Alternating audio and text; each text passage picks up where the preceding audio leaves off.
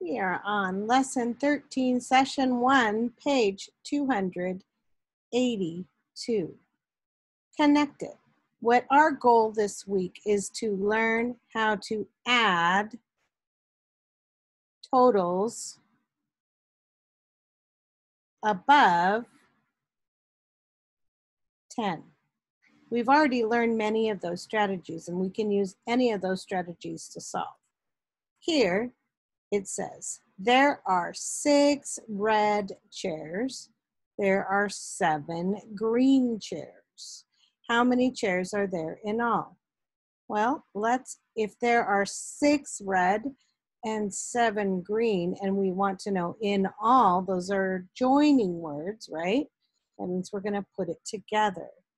That tells me that 6 has to be a part and 7 has to be a part. And we are going to join them, put them together to make the whole. Okay? So here's our number bond. There are 6 red chairs. There are 7 green chairs. This is a part, this is a part, and this is a whole. We're going to put 2 parts into the whole to make the total. Okay? So if I have 6 red chairs, I'm going to draw 6. Or let's write our equation first. 6 plus 7 equals blank. So if I have 6, I'm going to draw 6 chairs. 1, 2, 3, 4, 5 new lines, 6. Then I have 7 green chairs. 1, 2, 3, 4, 5, 6, 7. Putting them together, now I have one group of 10 plus 3 more. 10 plus 3 equals 13. Okay, so my total is 13. Another way to show my work is to think about addition doubles.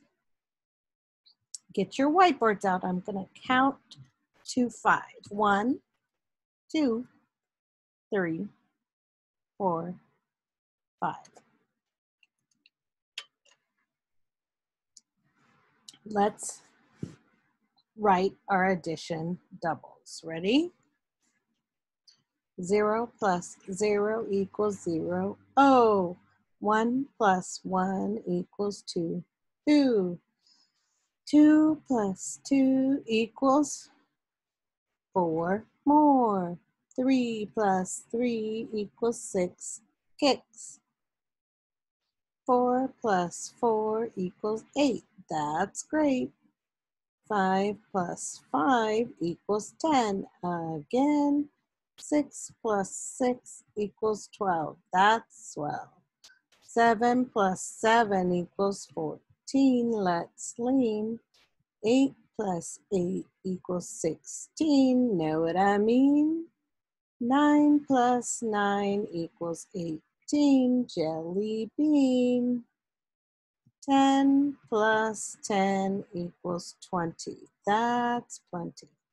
So if I'm going to do a problem like 6 plus 7, you still have your number line out or your whiteboards out, right? Let's make a number line.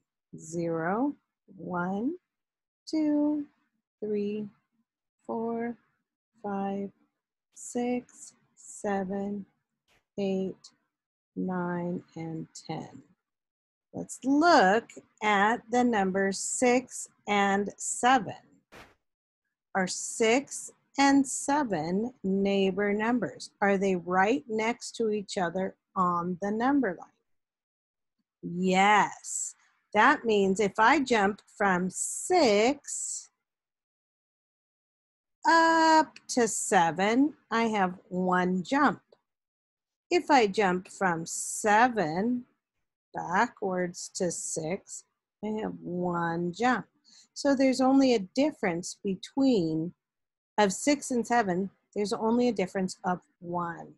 So I can look at 6 plus 7, and I can break this apart and say 6 plus 6, because it's a double, and then that 7 got distributed into a 6 and a 1, right? So 6 plus 1 equals 7. So then I can add as a double. 6 plus 6 is 12, plus 1 more is 13. So that is one more way to solve the problem.